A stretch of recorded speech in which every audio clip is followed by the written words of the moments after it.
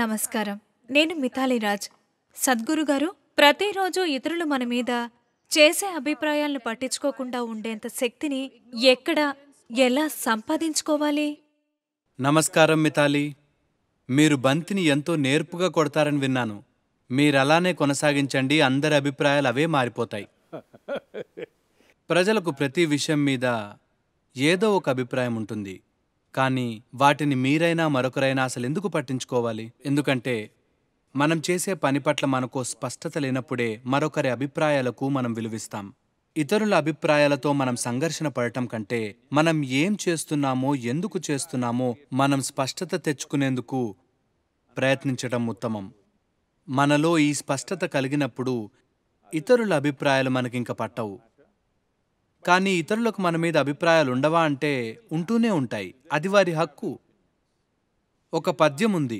ಬೆಟ್ಟದಲ್ಲೊಂದು ಮನೆ ಮಾಡಿ ಮೃಗಗಳಿಗಂಚಿದಂತೆ, ಸಂತೆಯಲ್ಲೊಂದು ಮನೆ ಮಾಡಿ ಶಬ್ದಗಂಧಿಜಂತೆ, ఊరలొందు మನೆ ಮಾಡಿ మాతిగంచిదంతే. దీని అర్థం ఏంటంటే, మీరు పర్వతాల మధ్య అడవుల్లో ఇంటిని కట్టుకుంటే జంతువులున్నాయని భయపడతారు. మీరు అక్కడికి వెళ్లకుండా ఉండవలసింది. బజారులో ఇల్లు కట్టుకుంటే అక్కడ గోలకు భయపడతారు. మీరు ఉండటానికి సరైన చోటు కాదది. That's not the right place for you to be. ఇప్పుడు సమాజంలో జీవిస్తూ ఇతరుల మాటలకు భయపడుతున్నారు. ఇది సామాజిక జీవితంలో భాగమే. ఎవరో ఒకరు ఎప్పుడూ ఏదో ఒకటి అంటూనే ఉంటారు. ఇప్పుడు సోషల్ మీడియా వల్ల అది పెద్దదిగా కనిపిస్తోంది, కానీ ఎప్పుడూ ప్రజలకు వారి అభిప్రాయాలు ఉంటూనే వచ్చాయి. ఒకప్పుడు మీరు 3 లేదా 4 అభిప్రాయాలు ఎదుర్కోవాల్సి వచ్చేది. కానీ ఇప్పుడు 80 లక్షల మంది అభిప్రాయాలను ఎదుర్కోవాల్సి వస్తోంది. ఎందుకంటే వారందరూ సోషల్ మీడియాలో అభిప్రాయాలు వ్యక్తపరుస్తున్నారు.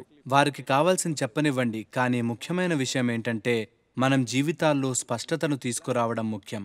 అసలు మనం ఏం చేస్తున్నాం, ఎందుకు చేస్తున్నామన్న విషయం పట్ల దీనిలో మీకు స్పష్టత ఏర్పడితే ప్రజాభిప్రాయాలు ఉంటాయి, అవి మారతాయి కూడా.